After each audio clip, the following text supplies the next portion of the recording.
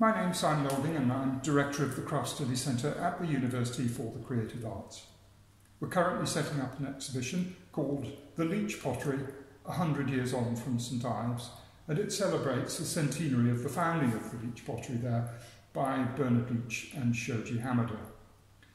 We're going to be showing a wonderful example of Leach's and Hamada's pots in the show, but with this little foregrounding of it, I'm just going to show you 4 examples of photographs and drawings.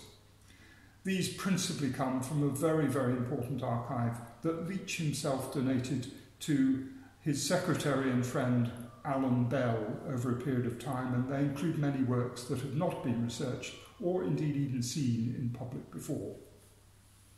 Here you can see a photograph of Bernard Leach sitting in front of a bookcase. It's taken in Tokyo in about 1919. And to its side you can see Leach's original watercolour drawing for the bookcase with his own ceramics and books arrayed on the bookcase. So it's a wonderful example of the image of the work itself to Leach's design, though made by his Japanese cabinet maker, and the original instructional drawing. The bookcase itself is in the collection of the Japan Folkcraft Museum in Tokyo. And here are 2 other examples of his work.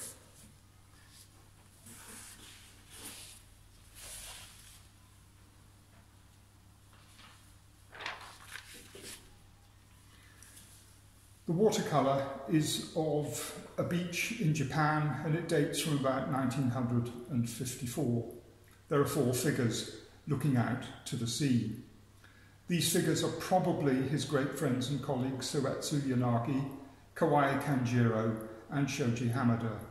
And the woman, just possibly, is Janet Darnell, who was to become Leach's 3rd wife, Janet Leach, a celebrated potter in her own right. She'd come out to Japan in 1954, particularly to work with Hamada in the country potteries of Japan.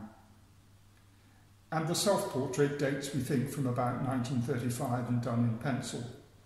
It shows Leach in a friendly and more accommodating mood than is sometimes the case with his self-portraits, which often express his mood as gaunt, troubled, and even guilty. But perhaps this is a more affectionate drawing, maybe as a family present. The exhibition opens to the public on the 29th of September.